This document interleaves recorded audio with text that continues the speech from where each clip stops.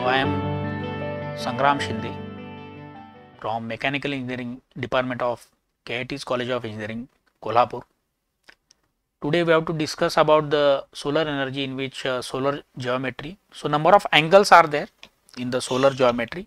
So one by one we will see what are the angles which are included in the solar geometry.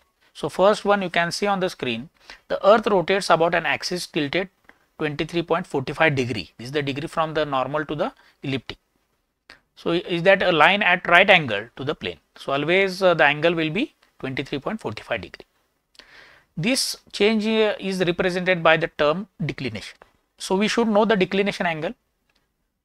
The declination angle is the angle between the elliptic and the equatorial plane. Declination is the angle made by the line joining to the center of the sun and the earth with its projection on the equatorial plane. It varies from maximum plus 23.5 degree on June 21 to minimum minus 23.5 on December 21 and 0 on 2 equinox days, generally 2 equinox in the June and September. Okay. So it depends on the number of days. So first angle which we have to see, it is a latitude angle made by the radial line joining to the given location to the center of earth with its projection on the equatorial plane.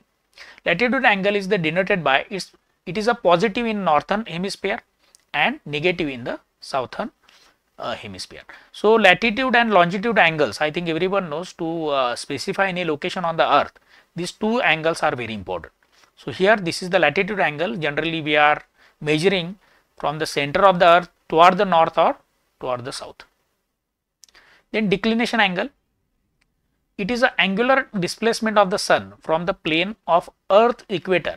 It is positive when measured above the equator line in the northern hemisphere. So declination, I think you can see on the screen the formula is given.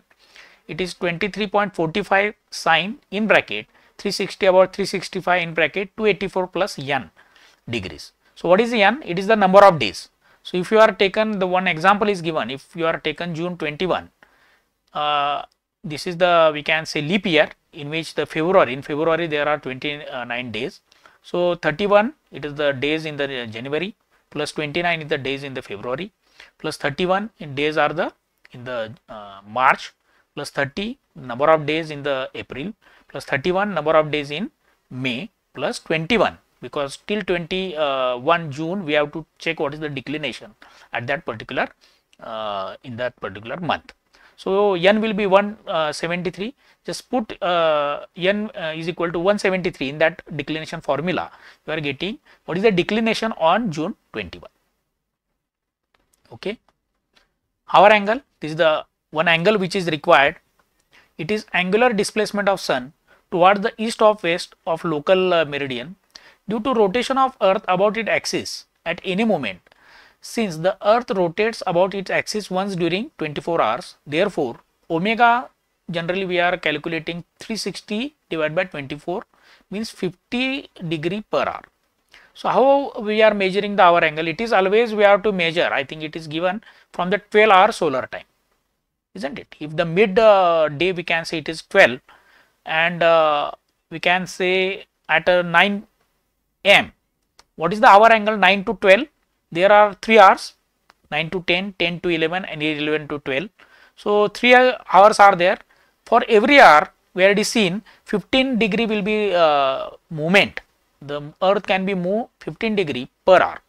So what is the hour angle? 3 hours into 15 degree. So it is 45 degree will be hour angle. If you are measuring from 10 am to the 12 pm mid of the day, then there are 2 hours. So what is the hour angle? 2 into 45. So 2 into 15, it is 30 degree. So in that way the hour angle is measured, and it is required to calculate the angle of incident. Then inclination angle, you can see the angle between sun rays and its projection on the horizontal surface is known as inclination angle. So you can see on the diagram also, it is denoted by alpha in that. So sun rays is connected to the center of the earth and its projection is shown on the earth. So this angle will be, it is the inclination angle. Next one, zenith angle. So it is the angle between sun rays and perpendicular to the horizontal. So we already seen with horizontal we already seen. Now with perpendicular we are measuring the angle. It is the zenith angle. You can see it is Z. It is denoted by Z or theta Z we can see. Solar azimuth angle. You can see this is the geometry which is shown on the figure. Solar angle in the degrees along with the horizon east or west of the north. It is horizontal angle. So we are measuring on the surface, not vertically. Okay. So it is horizontal angle measured from the north to horizontal projection of the sun rays, and it is consider positive westwise. So westwise we are measuring it is a positive. So this is the solar azimuth angle and denoted by we can say A. Slope of angle or tilt angle. It is the angle between inclined plane. So if you are considering any plane on the surface, then or it is a collector and the horizontal. So it is generally denoted by beta. I think beta is shown. It is the inclination. It is taken positive for a surface sloping towards south and negative for surface sloping toward the north. Surface azimuth angle. It is very important. Generally denoted by here also A is there. It is the angle in horizontal plane between the line due south and horizontal projection of the normal to the inclined plane or collector. It is taken positive when measured from the south toward west, isn't it? So if it is the inclined surface is shown here, the sun rays is coming on the collector, and you are taken the projection of the sun rays on the horizontal plane, and we are measuring on the surface, not when we are looking from the front. We are measuring on the surface from south to the west. So this is the angle. It is the surface azimuth angle. Under again it is we are using for calculation of angle of incident. Generally when we are saying that collector is locating due south, it is projecting due south, then the surface azimuth angle will be 0 in that case. In that way, angle of incident, this we have to calculate. So it is the angle between sun rays falling on the plane surface or collector and the normal to the surface. The incident angle is most important as it decides how much solar energy falls on the collecting surface. So this is the angle of incident generally we are going to calculate.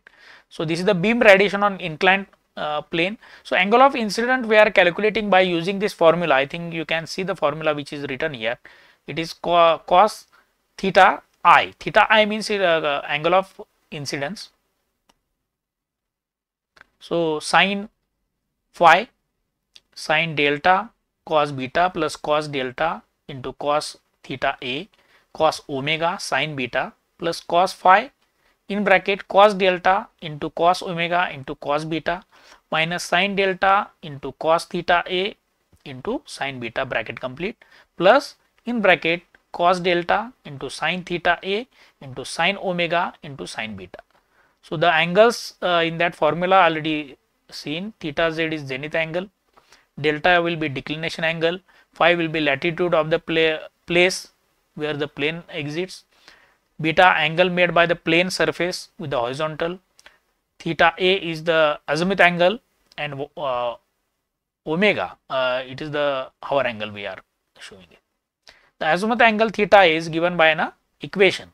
It is cos theta A, it is sin delta minus sin phi cos theta Z divided by cos phi into sin theta. Okay. So in that way you can calculate also the zenith angle. How we are going to calculate? The formulas are given. So if beta will be 90 degree means the surface will be horizontally placed, then the formula is given which is shown on the screen.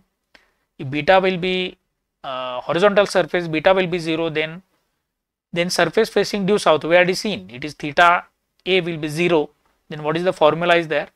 So in that way somewhat changes are there in that particular formula. Okay. So we have to put the values so that also sunrise and sunset and day length, these formulas are given. Generally day length, how we are going to calculate day length here, 2 by 15 cos inverse in bracket minus tan phi into tan delta, by which we can calculate day length, because we already seen in winter season somewhat day length is less, and in summer season day length will be increased. Okay, thank you.